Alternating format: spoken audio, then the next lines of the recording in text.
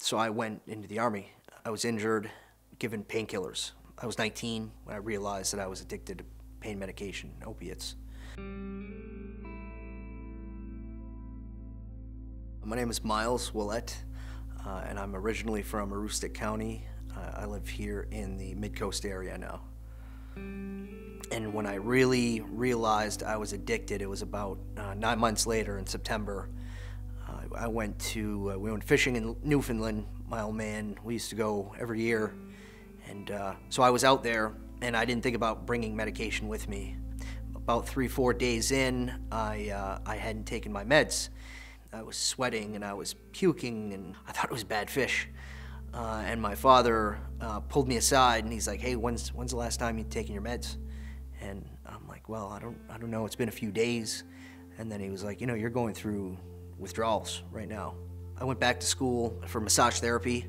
I wanted to learn about holistic healing and pain management that way, rather than taking medication. So the whole time I was using, I didn't want to use. I just had no choice. It wasn't even about getting high.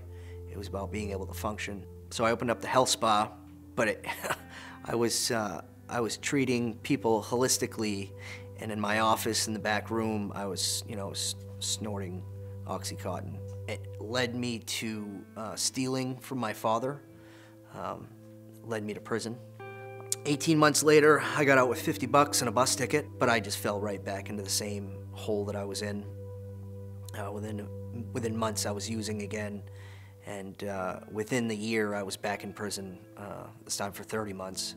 In these last 2 years, I met Restorative Justice, RJP, and I became a mentor. Restorative Justice Project referred me to Dr. Ira Mandel. I got an email that the Mid-Coast Recovery Coalition was hiring a case manager, and by November I was hired on by Mid-Coast part-time as a consultant, and I've been doing that ever since. This is why we do this, to kind of give people that second, third, fourth, fifth, sixth chance.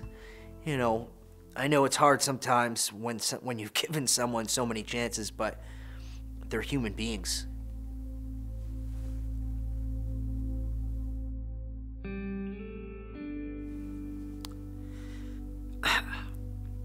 It's knowing that our kids might not, my little girl, that she doesn't have to struggle and go through this, go through the whole, the whole span of addiction. So for me, giving back is just not going back. Some people like to say not in my backyard, but it's in all of our backyards. It's everywhere. And if you haven't been affected, you will be. It's just a matter of time. So you can stand back and you can hang out and wait to be the victim, or you can stand up and do something about it.